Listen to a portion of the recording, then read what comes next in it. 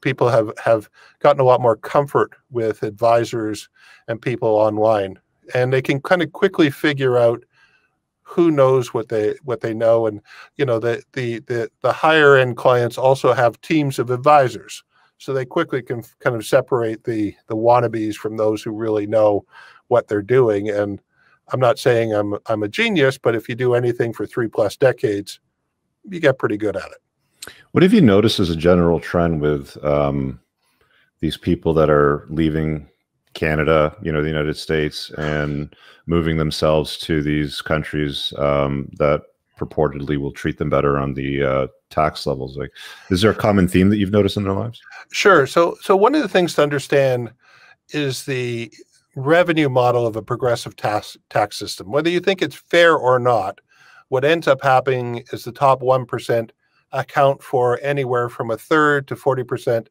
of the total tax revenue. Mm. So the government needs money.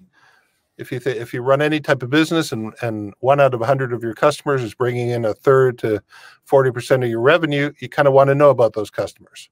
Well, if you think of those customers, they are people who much more tend to be location independent. They can run their business they don't have to be standing on the shop floor overlooking somebody. They have skills, etc., which they can either put online or they can manage their money online. And so they're much less sticky from a business point of view.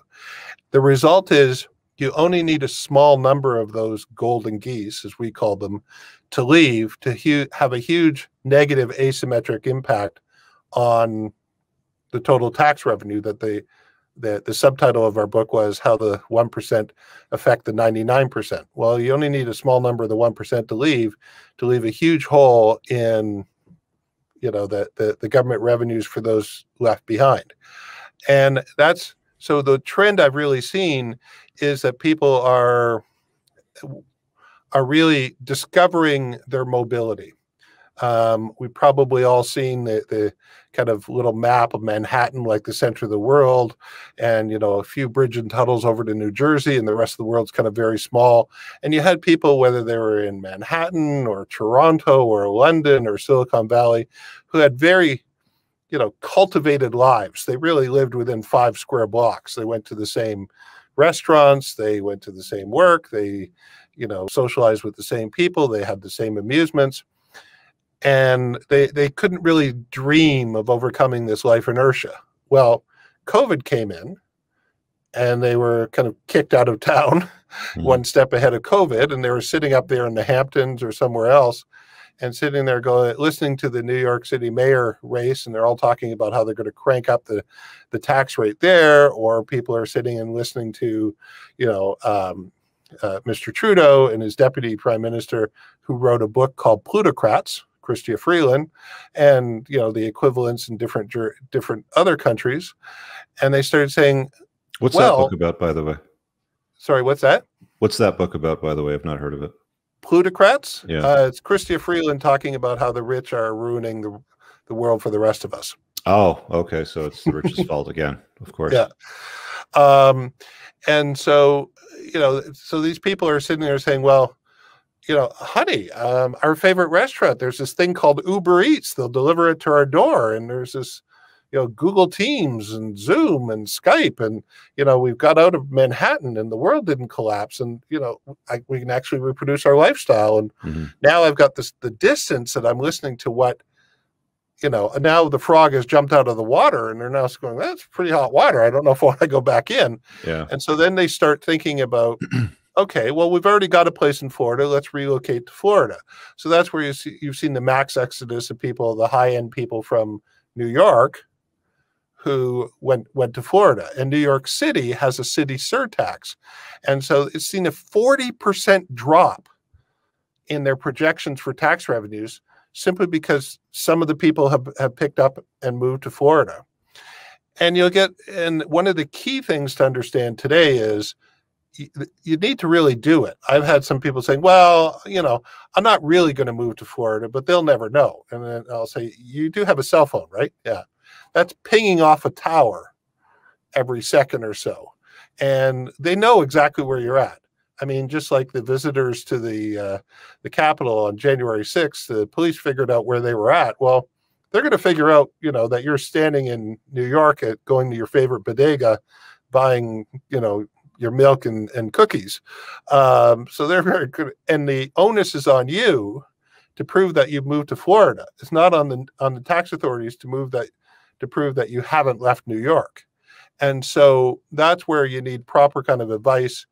You need to execute, but the opportunities are tremendous because people can much more reproduce their lifestyle independent of a specific location than they could in the past. Yeah, it's bizarre to me.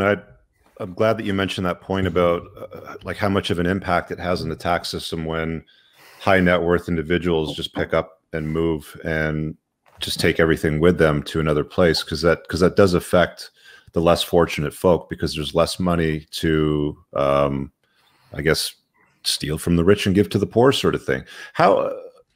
What kind of effect does that have on the economy, like over the longer term? Oh, a huge effect.